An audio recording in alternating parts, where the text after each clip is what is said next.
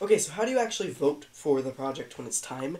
When it's time, this is obviously a test jam that I just made for this. You're going to go to the submissions tab and you're going to find all these submissions for the game. Keep in mind, this is any time between tonight at 7 p.m. and tomorrow probably at like 9:30 a.m. Pacific time. So you can go to the submission, okay, like this. And as you can see, it's going to say rate this game right here. Now, you can't vote on your own game. This is a different account right here.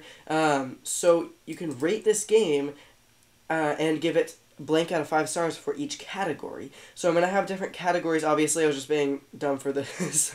Just trying to do something silly for testing. So I'm going to give it 5, 5, and 1, and I'm going to click Save Rating, and that's all you need to do. You'll give it 1 out of 5 for each of the categories. And I think the categories are something like how well it works with the theme, how good it looks, like how polished, how the gameplay is, things like that. And you're just going to rate it. And then you'll click Save Rating. Keep in mind, the game link will be right under it. Right under the Rate This Game, you can play the game by copying and pasting the game link.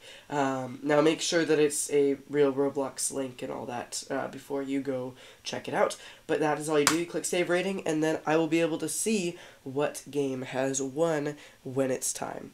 That's all you gotta do. Good luck, everybody, and I hope you have fun playing and rating these games.